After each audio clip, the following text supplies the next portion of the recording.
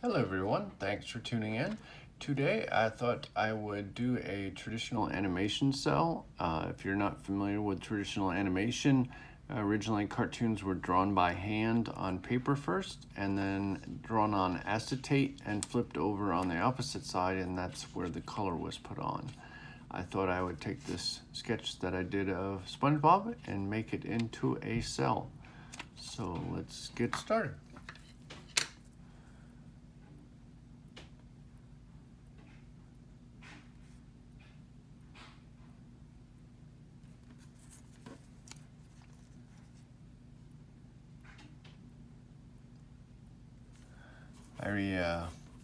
If you're not familiar with SpongeBob too much, the original series, the first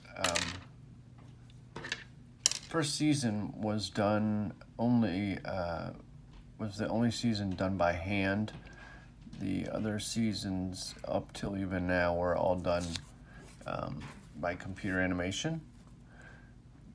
Someone still obviously had to draw the cels, the original art, and then it is scanned and then put in a computer was how they started doing them. Unfortunately, you don't see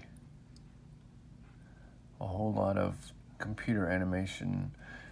I should say, you don't see too many 2D animation cartoons anymore. Most of them are all done in the computer, which is unfortunate because then you can't collect the art,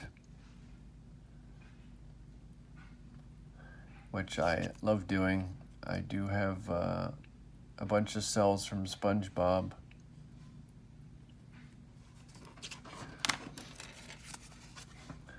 And the pen I'm using, I believe most of the time animation back in the day were drawn using old type pens that have the nib on them, and then they would dip them in the ink and use that for their inking on the front.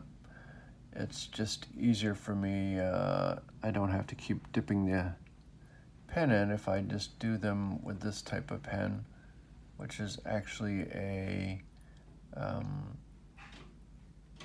rapidograph pen used for technical drawings. I'm trying to do my best as I can here. It's hard to do this around a video camera. I need to find other ways to do these, but for now I just thought I would do a quick one for you, and then when I get more into the hang of it, I will find different ways to film these.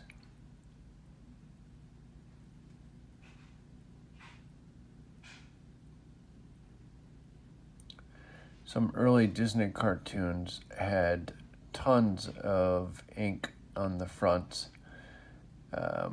Sleeping Beauty itself, some of them had, I think, between 15 and 20 different colors, so they had to have different pens for each, or I should say different ink for each one.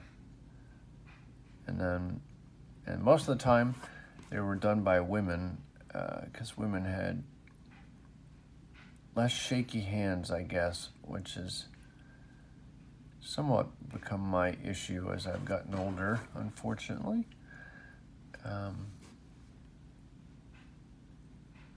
Because these should be nice sweeped lines, and I'm kind of do my best to keep it a nice circle. I haven't watched SpongeBob in a long time. We ended up lowering our cable down to just standard cable channels since I don't actually get to watch much TV. So it's been a while, although I know the old seasons are on Amazon, I think.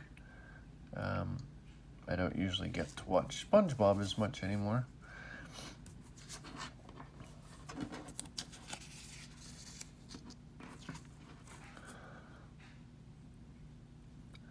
I've been wanting to do these videos for a while, but I've just been crazy busy or dealing with my health issues,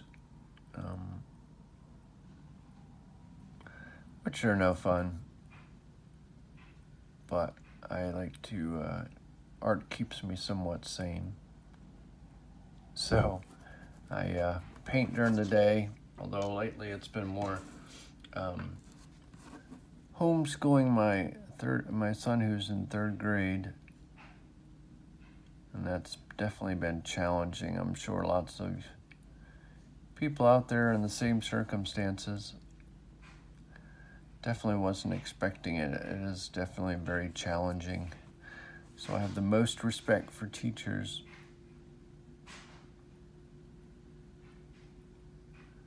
And at one kid alone is enough.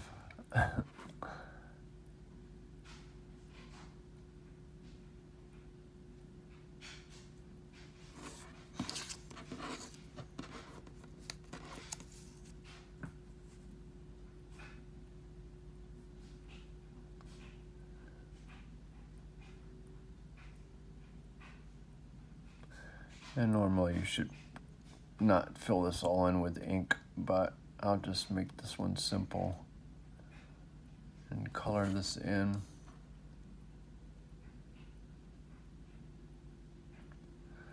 Normally you would only do the outline and flip it over, and then when you color it, you would just color it all in black paint.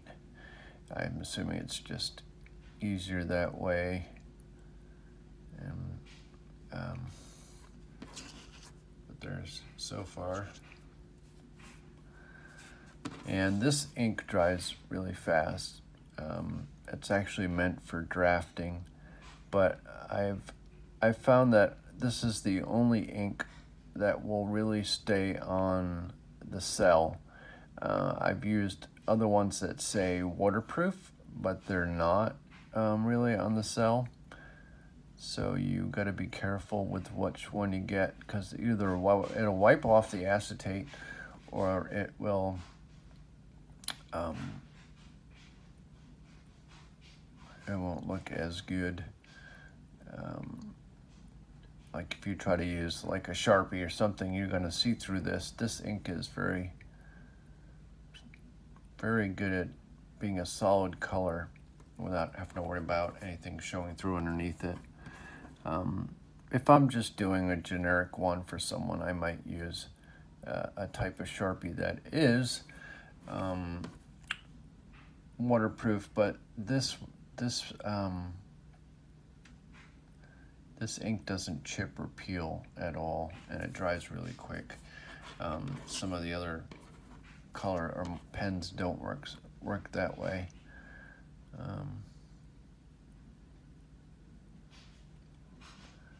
But I just use this particular ink is for drafting.